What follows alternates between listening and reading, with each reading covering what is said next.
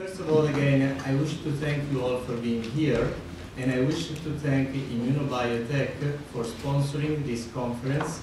In my opinion, it is the most honorable thing to do for a new, young and dynamic company as Immunobiotech, not only to produce the extremely high quality product they are producing, Gcmaf, but also to sponsor basic and applied science. Today, my talk will be focused on the immunotherapy, which is related to Gcmaf and much, much more. Then I guess tomorrow I also have another speech so we can go in depth into some of the details that I will mention today.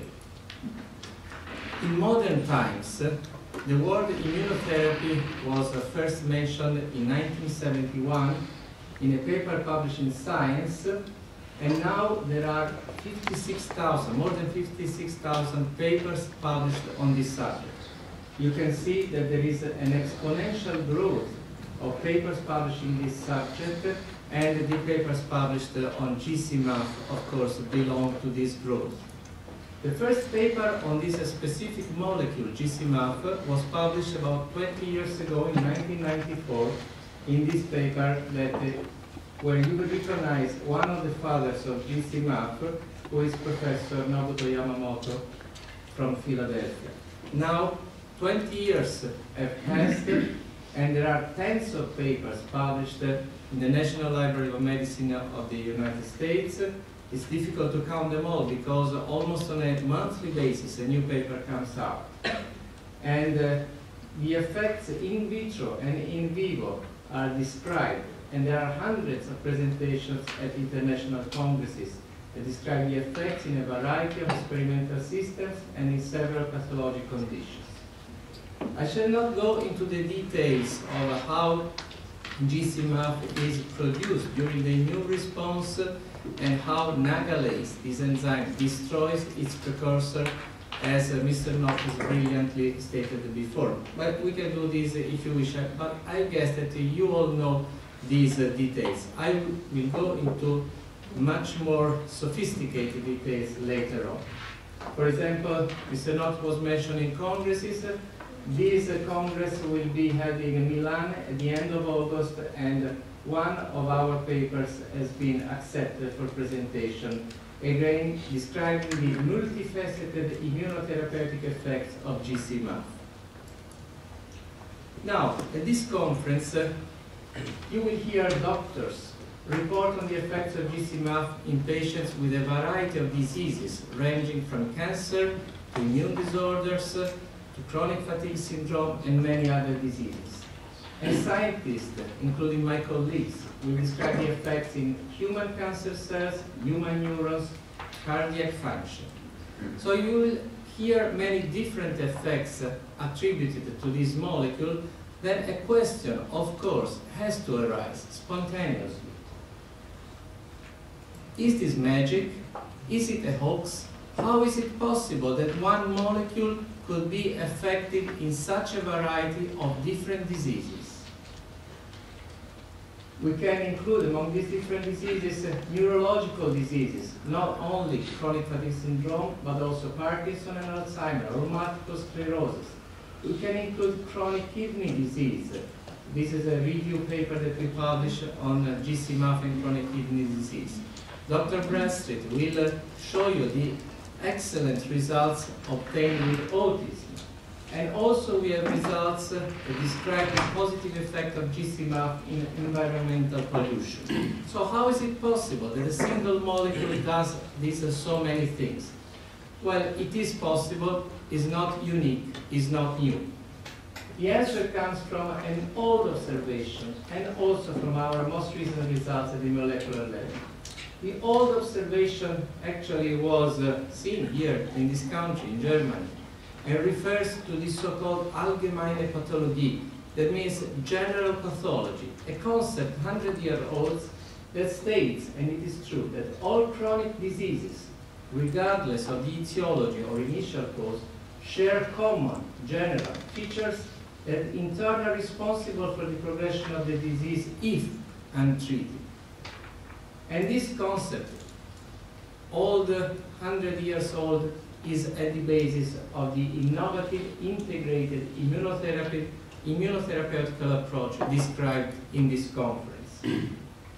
As a matter of fact, now it is in the textbooks, the chronic pathological conditions, and we also know now environmental pollution, they do have different unrelated initial causes, could be viral, could be autoimmune, could be mutations, but they eventually develop the same general allgemeine features that become at some point independent of the initial cause and lead to the progression if untreated. This is a paper that we published together with my colleagues who are here in this room on the effects of cadmium, which is a heavy metal environmental pollutant, and how does Gcmaf reverse the effects of cadmium. Now, going back to the textbooks, which are the common pathological features underlying the chronic conditions? Essentially, there are four: a dysfunction of the immune system, systemic and local, mostly in the brain, inflammation, dysregulated metabolism of nutrients, dysregulated angiogenesis, which is the formation of new blood vessels.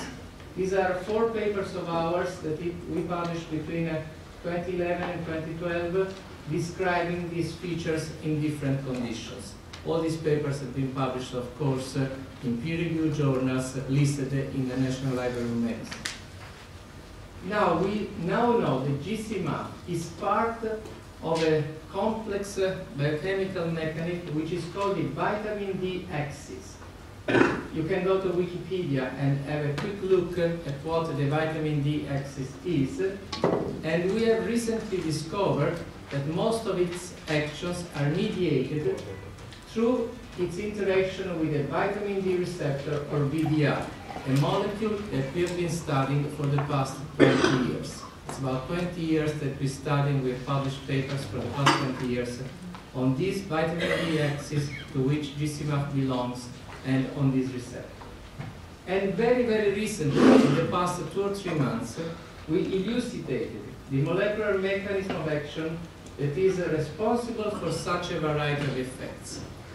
Now, I will go into some molecular details. The results that I'm about to show you now are unpublished as yet. Actually, they have been submitted for publication to a journal. We don't know the answer as yet. They're very molecular, so I hope they're not too boring. I try to do my best to make them as less boring as possible. So this is a molecular model that we made in our laboratory. This molecule here is Gcmaf. This is the plane of the plasma membrane. So here we are outside of the cell, and here we are inside the cell in the cytoplasm.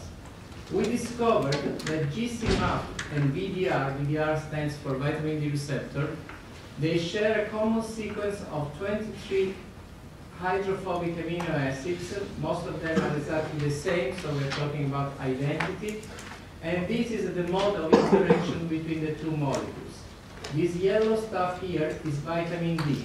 Vitamin D is sandwiched in between the two proteins on both sides of the membrane.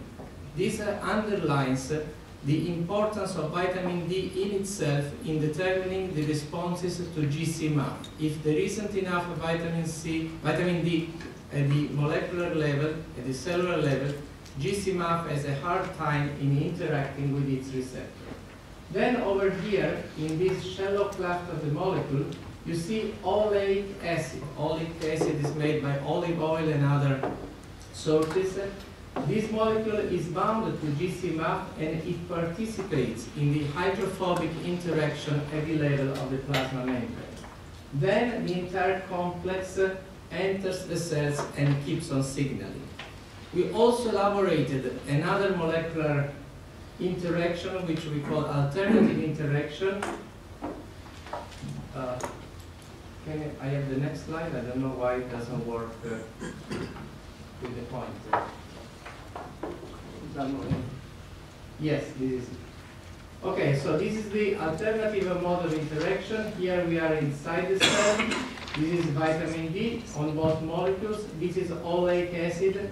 participating in the hydrophobic interaction between these 88 hydrophobic amino acids of Gcmaf and these 23 hydrophobic amino acids of the VDR.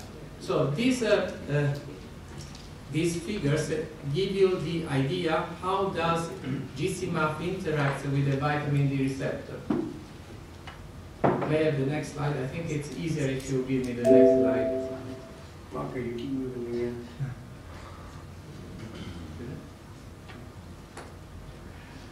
Now, this is the interaction between the famous N-acetylgalactosamine, which is the target of the enzyme that destroys the precursor of Gcmaf, at threonine 420 with a stretch of acidic amino acids on the VDR. So all these are the molecular interactions that explain the effects of Gcmaf at the cellular and molecular level. May I have the next slide, please? In fact, by interacting with the vitamin D receptor, Gcmaf modifies the expression of a number of genes in cells that express the VDR, and therefore it elicits a series of responses that go well beyond its capability of activating macrophages. This is a list that is destined to grow of the proteins and gene products that interact with the VDR. If you take only the first one, that one, you will discover that it is a gene that is involved in neurodegenerative diseases such as Alzheimer's, and also it interacts with growth factors and it prevents the apoptosis, which is the death of cells. And all the other cells, they have a role. For example, RANX1, it has a role in brain development, and therefore it could have a role in autism. So this explains why Gcmaf has so many effects, because it interacts with the receptor that in turn switched on and off several genes that have profound effects on many cell functions. This almost unreadable chart is taken from the National Library of Medicine. It tells you all the cells and all the tissues that express the vitamin D receptor, and these are the cells that will be influenced by Gcmaf, the cells and the tissues, and therefore the possible applications of Gcmaf every time that one of these functions of these cells is somehow deranged. You can see that monocytes or macrophages, they express high levels of vitamin D receptor. That's why it is called macrophage activating factor, because macrophages are one of the most visible targets of Gcmaf, but as long as we keep on doing research, we see many more effects in many more tissues and cells, both normal, cancerous, and with other diseases and with other alterations. Now, of these many effects, today I shall focus on three that have little to do with its capability to stimulate macrophages, for the very simple reason that my colleagues, Dr. Smith, who is helping me with the projection, will show you the effects on macrophages. So I shall focus on the ability of Gcmaf to act directly on cancer cells, and in particular on human breast cancer cells, reverting their neoplastic phenotype. To make it simple, cancer cells become normal. Then I shall focus on the ability of Gcmaf to inhibit the angiogenesis, which is the formation of new blood vessels induced by human breast cancer cells. And finally, you may wonder why there is an ultrasound echo machine down at the on that wall at the end of the room. And it is to demonstrate, maybe later on or maybe tomorrow, the rapid systemic responses in terms of a inotropic effect on the heart that can monitor the individual responses to Gcmaf. Now, I don't know how well do you see these slides. These are cancer cells, human breast cancer cells in culture. In the top figure, you see cells growing as they usually do, one on top of the other. They do not respect limits. They do not feel the so-called contact inhibition. They are not adherent to the cell plate, so this gives them the ability to metastatize. In the lower panel, you see the same identical culture after 72 hours of Gcmaf stimulation, 40 nanograms. Of course, we have concentration curves and time courses. And I don't know if you can appreciate them. Their shape and morphology is completely different. Now they become regular, uniform, polygonal as they are supposed to be. They don't grow one on top of the other. You don't see these mountains, these clusters as we call them. They are adherent. In other words, this is a typical normal cell morphology and behavior. And that's after 72 hours of Gcmaf stimulation without any macrophages, nothing. Simply direct action of Gcmaf on those cells. In the next slide, you will see another parameter of neoplastic progression. It is the so-called epithelial mesenchymal transition, something that is published in 2007. We know that when cancer cells progress toward a more malignant phenotype, they change their cytoskeletal structure, and they change from a keratin-rich, as it is supposed to be in normal cells, to a bimentin-rich network in this process. So these are cancer cells untreated.